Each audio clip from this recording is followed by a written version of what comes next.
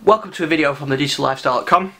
In this video I'm going to put head to head two of the Windows Mixed Reality headsets, one from Acer, one from Lenovo. I have reviewed these separately. You can see them on the YouTube channel and on thedigital-lifestyle.com, so we've got in-depth on the Acer, in-depth on Lenovo, and a bit about Windows Mixed Reality as well.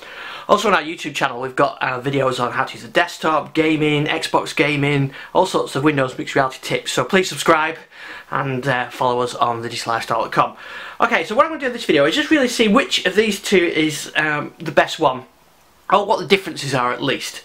So, first of all I want to get out of the way the controllers. These are the Windows Mixed Reality controllers. They're a standard reference design from Microsoft. So that's an Acer one, that's a Lenovo one, and aside from the logo on there, there's absolutely no difference. So if you're thinking of which controller is best for you, the Acer or the Lenovo one, doesn't matter, they're all identical, it's only the label that's different, the logo on there. The headsets themselves are slightly different. Not a huge amount, but there are a couple of subtle differences. So, neither of them actually come with headsets either, so you've got to use a 3.5mm jack audio device on their headphones, or a headset on there to be able to use the microphone and the headphones. So they do go down the USB cable and everything, but you've got to use those. So both have got the same limitation. Both of them also have the same connectors as well. So they both have HDMI and USB 3. HDMI and USB 3, all identical, almost the same length in cables as well. Let me just check. I'll wrap these round. Yeah, identical cable length. So they're the same. So what are the differences? Well, the display on each one is each eye is 1440 by 1440, both the same. But there are a couple of differences. The field of view, that's the amount you can see in your periphery, sort of out your peripheral vision when you've got the headset on. The Acer headset is 95 degrees, Lenovo is 105, so you can actually see a little bit more around your peripheral vision with the Lenovo one. In practice I haven't felt a huge amount of difference. The largest one of all the Windows Mixed Reality headsets is actually the Samsung, which is 110 degree. They've got the same tracking, they've got the same sensors, same audio.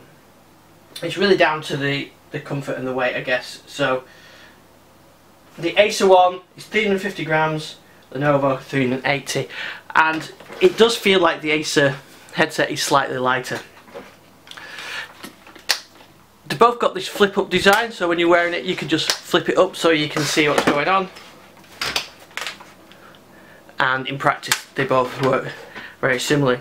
So the Lenovo one, if it's on like this, I found that after playing with a bit of time, this is probably the favourite of the two devices, the most comfortable. It doesn't seem to pinch the nose too much, and there's not a lot of light bleed with it.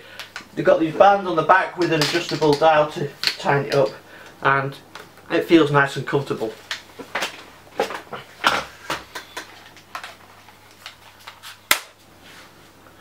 The Acer one feels lighter, probably not quite as comfortable. The back of it the same with the dial. I do feel it pinches my nose a little bit. It sort of feels heavier on the nose. Perhaps I could adjust the headband to get that bit more comfortable. And I found that this one does have a tendency to steam up if you're quite warm, and I think it's to do with the way that the nose is brought in. So I do feel like this is pinching my nose a little bit. I can't really feel a lot on the weight. It probably does feel a bit lighter, and in terms of light bleed there's not really much on this, perhaps a little bit around here. So I've got the Lenovo headset on now. This is what I'm going through the PC monitor, so this is a way of sort of duplicating what I see, and yeah, it feels very immersive. I can see the circular lenses, and yeah, quite a wild oh guys, my desktop, quite a wide field of view, that 105 degrees. I'm going to switch to the Lenovo one, see if I can feel any difference. Sorry, I'll switch to the Acer one, I'm on the Lenovo one. So here I am now with the Acer one on, and despite that 5-degree difference, I really don't feel like I can see much more. It's perhaps noticeable a little bit if I look here over my desktop app. I can see perhaps a little bit more with the Lenovo one at the sides, but really there's not very much in it. This one's steaming up now.